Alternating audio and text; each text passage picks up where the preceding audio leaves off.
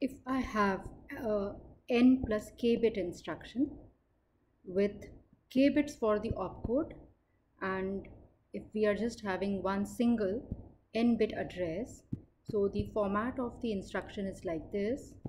There is one opcode which is of n bits, and there is one address which is of k bits, and the total length of the instruction is n plus k bits. How many possible operations can we have if we have n bits for the opcode? I can have only 2 to the power of n machine instructions, or the machine can perform only these 2 to the power of n operations. And how many memory addresses can I have? 2 to the power of k memory addresses I can have.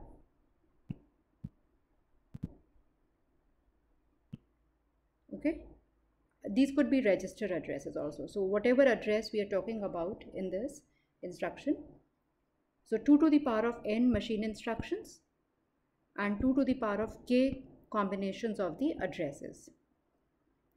Suppose if I change this n plus k instruction to an instruction which is having n minus 1 bits for the opcode and k plus 1 bits for the address. In this case, the instruction length is still the same. We are not changing the instruction length. It is still the same.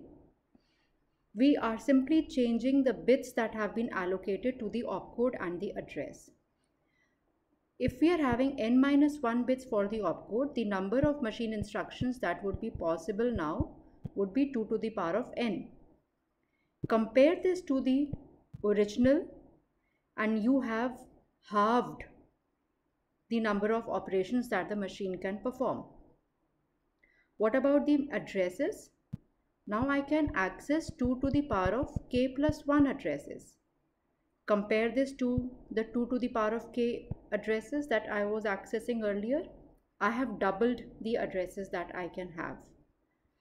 So by changing the number of bits that we are allocating to the opcode and the address, we can change the number of instructions that the machine can have, and we can also change the addresses that the machine can access.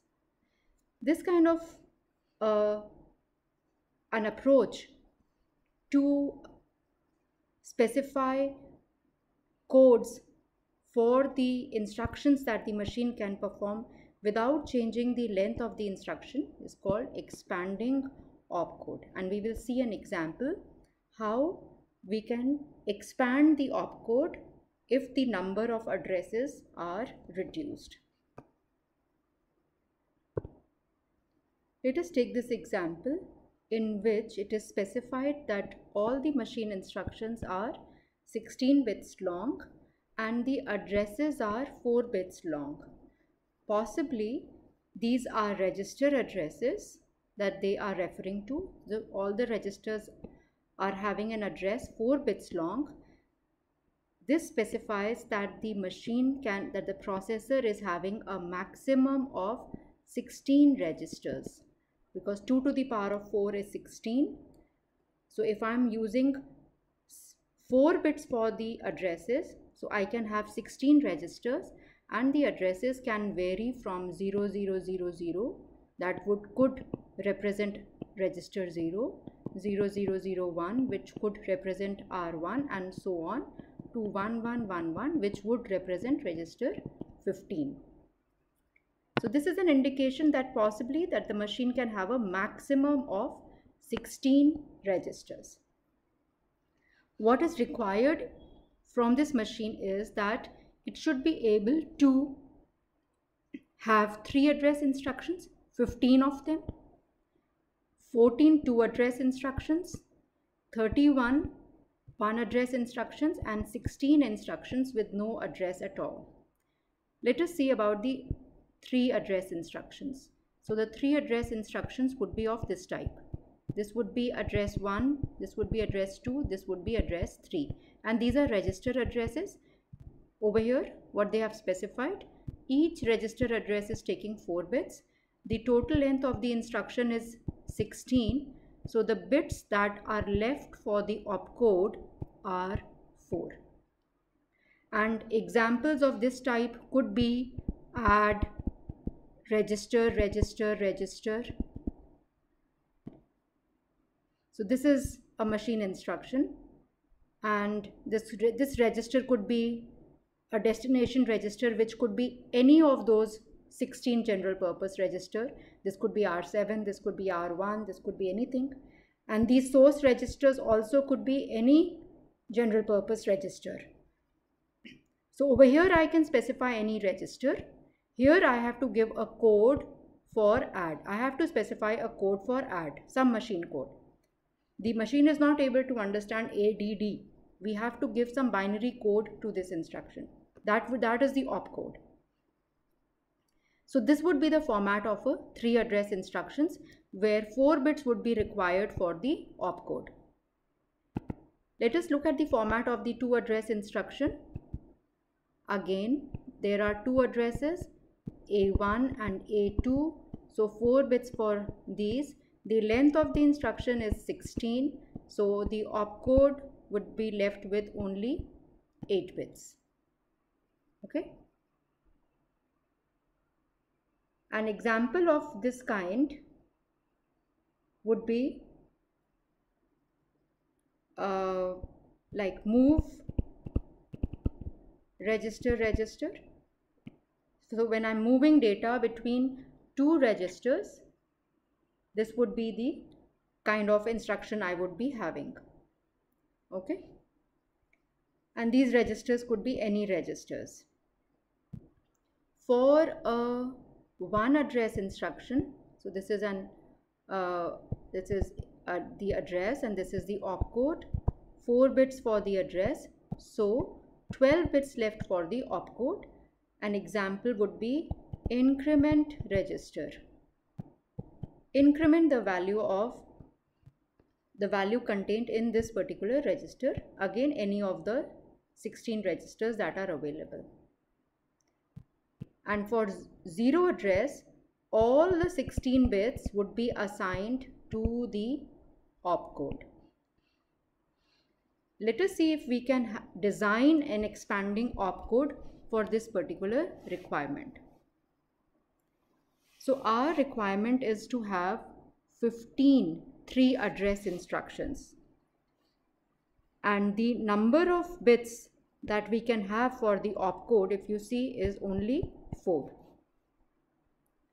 So we can start with 0000.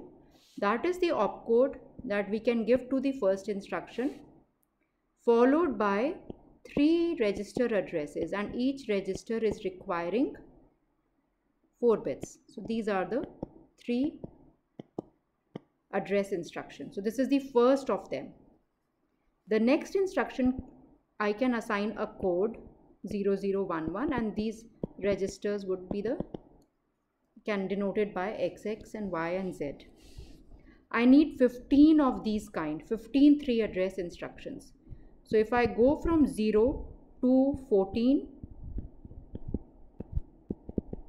I can have 15 instructions which are of 3 address type. So I have assigned an opcode to each of the 15 machine instructions. Now I need 14 instructions which are of 2 address. For 2 address instructions, I need an opcode which is of 8 bits. So that means I will just have 2 addresses over here, XXXX and YY. These are specifying the registers, and these 8 bits to the left would specify the opcode. However, now I need an opcode which can distinguish the 2 address instructions from the 1 address instructions. So in the 1 address instructions, the 4 bits are ranging from 0000 1110. I have to use a code which is different from the 3 address instructions. So the available code is 1111. This will help me distinguish the 2 address instruction from the 3 address instructions. So I can have 1111 for the distinguishing part, and then I start giving the extra 4 bits for the 8-bit opcode. So this is my first instruction, first opcode for the 2 address instruction. This is the next one. And I need 14 of these kinds. So if I go from 0 to 13,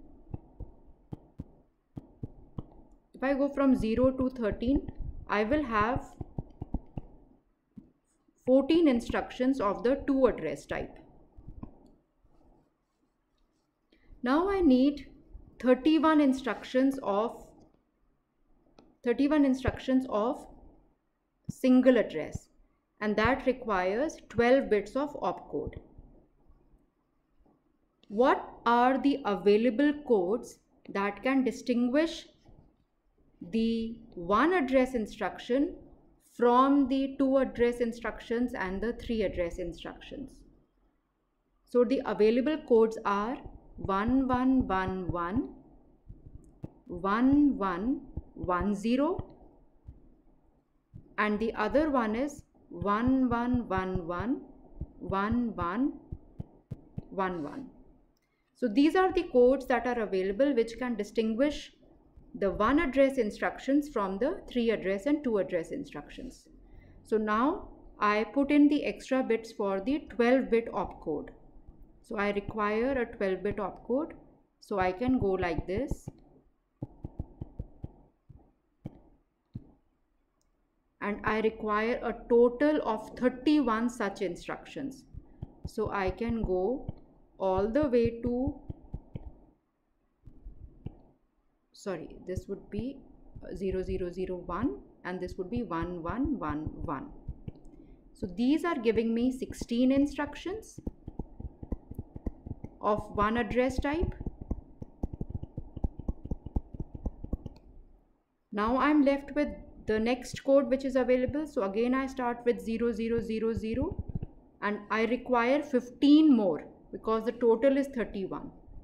So if I go on till 14,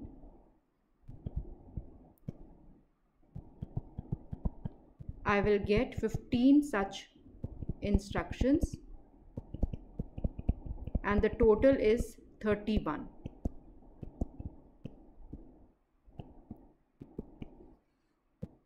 Is there any code available for me to give the 0 address instructions? Yes, there is.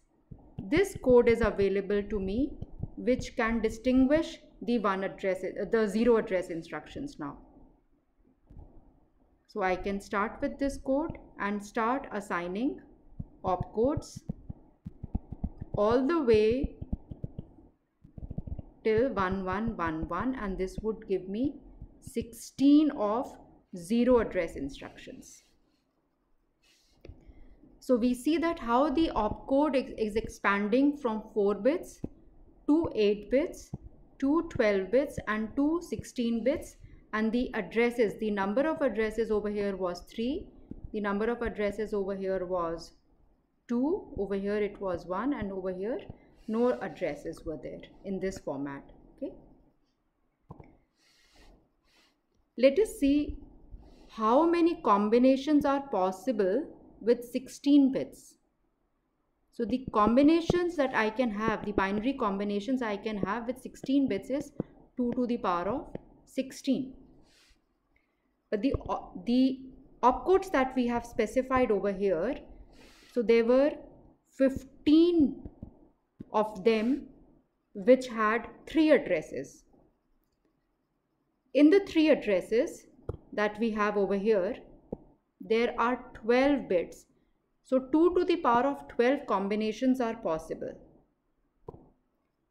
So for each instruction that I am having over here in the 3 address, 2 to the power of 12 different combinations of these bits are possible, right? So with 15 instructions, I can have 2 to the power of 15 into 2 to the power of 12 combinations. With 14 instructions of 2 address type, there are 8 bits. So there are 2 to the power of 8 combination into 14, because there were 14 instructions which were possible. With 31, one address instruction, these many combinations are possible.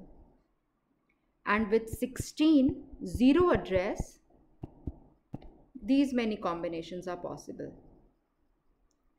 The total number of combinations which are possible, so if I add all of these should be less than 2 to the power of 16, because this is the maximum number of combinations that I can have with 16 bits. So in a way, what we are saying is that 15 into 2 to the power of 12 plus 14 into 2 to the power of 8 plus 31 into 2 to the power of 4 plus 16 into 2 to the power of 0 should be less than or equal to 2 to the power of 16.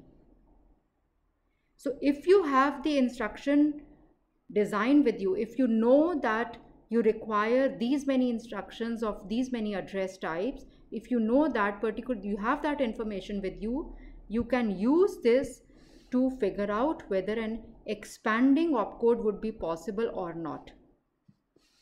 If it is not possible, then you will have to think of some other way of specifying opcodes for each machine instruction.